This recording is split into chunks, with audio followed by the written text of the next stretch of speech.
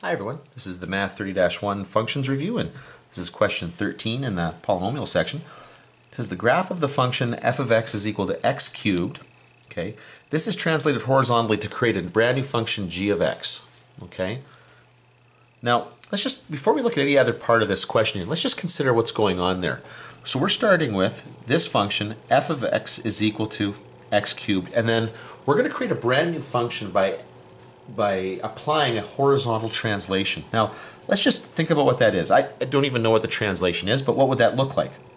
Well, g of x is going to equal f of x minus some number here that's going to correspond to the horizontal translation. So let's just call that h. Okay? So x minus h. Now, if h is positive, okay, this thing moves to the right. If it's negative, it's going to move to the left. But remember that negative is going to change the sign on that. So this is what that's going to look like just when we're trying to identify what that translation does to the function. Now we can be more specific here because we know what f of x is.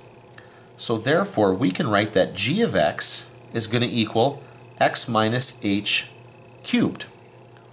Okay, so now remember how this works, how function notation works. Whatever's inside the parentheses here, that acts as the independent variable. So in this case, it's a little complicated. It's x minus h. It's a binomial. But here, we go from the independent variable to the independent variable cubed. So now this is the independent variable, and it's just going to get cubed here. However, we're told one other thing. We're told that the point, okay, 4, 8, is on that transformed function. So I've got g of 4. If I plug that in, I'm going to get 4 minus h cubed. Now, whatever you do, resist the temptation to want to cube that, because I know that g of 4 is 8. Okay, because that's the point. That's the y-coordinate of the point. So this will be 4 minus h cubed. Now, the reason I said before, resist the temptation to expand that out is here, because all we have to do here is cube root this. If you cube root both sides, we'll get 2 is equal to 4 minus h.